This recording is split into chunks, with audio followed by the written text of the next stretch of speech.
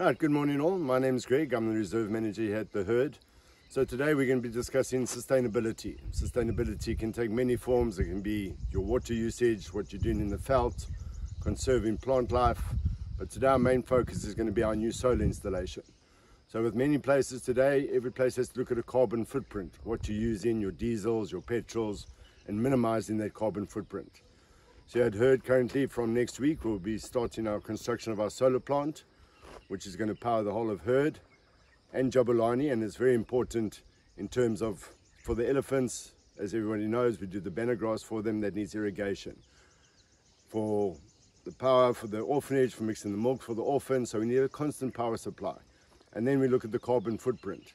So whereas now most places are reliant on generators using a huge amount of diesel, that's not good for the atmosphere, for your carbon footprint, any of those aspects. So as I said, from next week we'll be installing 200 solar panels on the roof here close to our workshop with a backup battery system which is going to power the entire setup here at herd, and thereby relieve the use of diesel as far as the generators go, and some of the other smaller generators that we use on the property will bring our carbon footprint way down. So we do have erratic power problems in South Africa, so this is the other reason why we're going over to the solar, and it is just much more sustainable in the long term. So sustainability is key in any environment, any place in the world is where you move towards sustainability. All your lodges, anything like that these days are moving towards sustainability. So solar is one of the biggest things that most places are doing now, thereby lowering the carbon footprint and less impact on your environment. So as the project goes on, we'll be updating you guys, taking photos, doing some drone footage over the roofs as the project continues. You'll be able to see how it works. And when we do the final switch over, we'll also do a video on that, and everything will be powered. And then by that means we use less diesel, less coals being mined, and your carbon footprint becomes a lot smaller.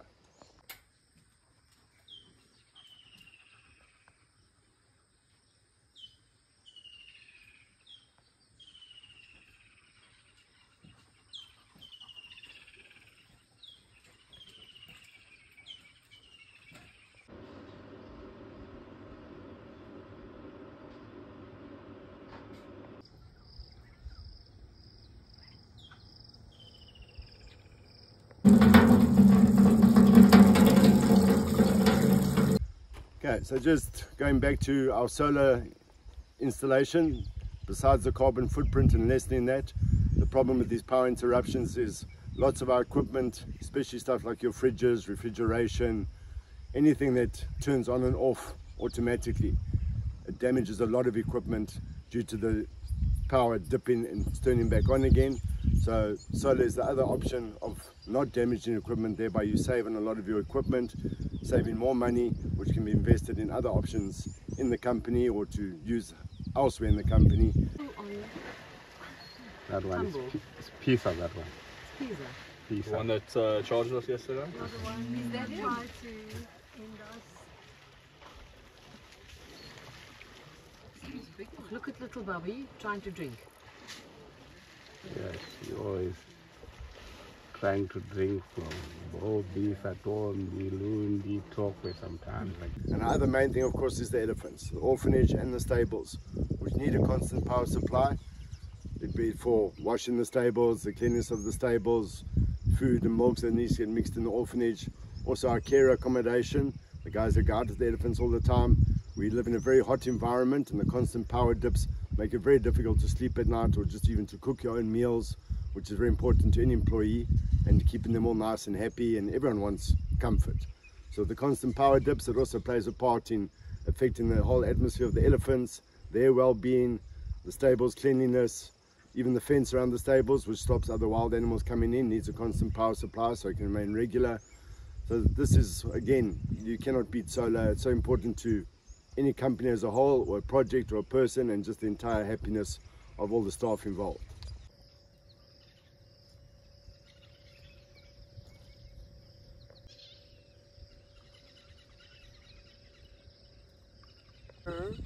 They want to come to Africa. Okay, to live here. Yeah, we need them. They must come. Yeah.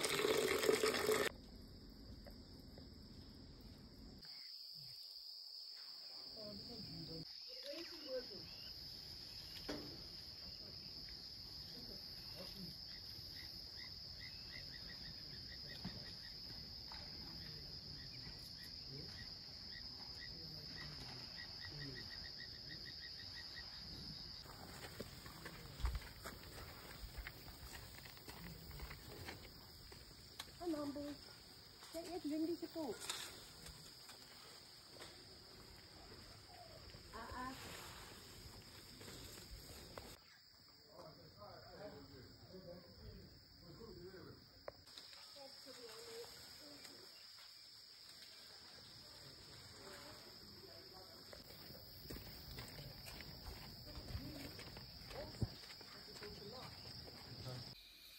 All right, it's finished.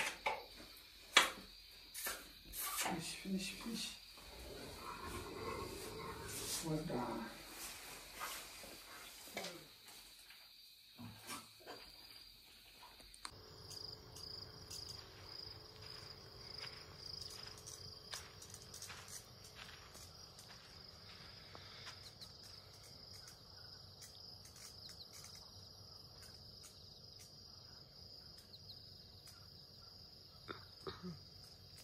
Got Jabulani just here, and Lindy and Mambo behind him. Over there, actually looking if I can't see Kanisa.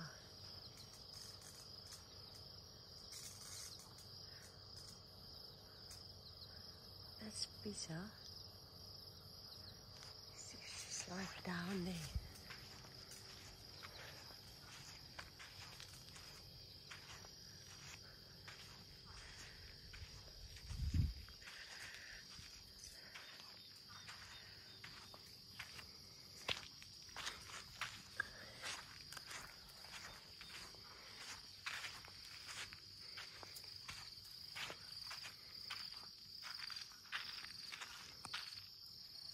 Oh no, she's standing.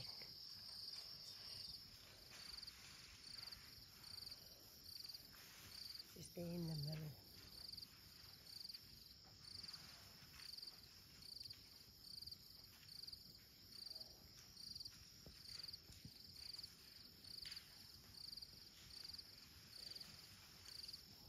I can't believe how she's grown up.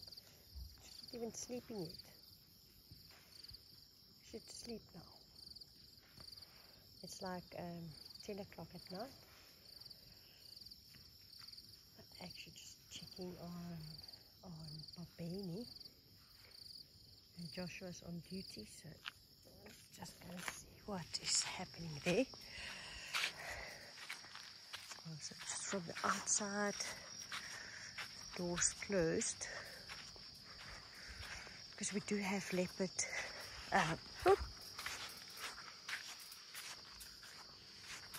Keeping on the light at the kitchen.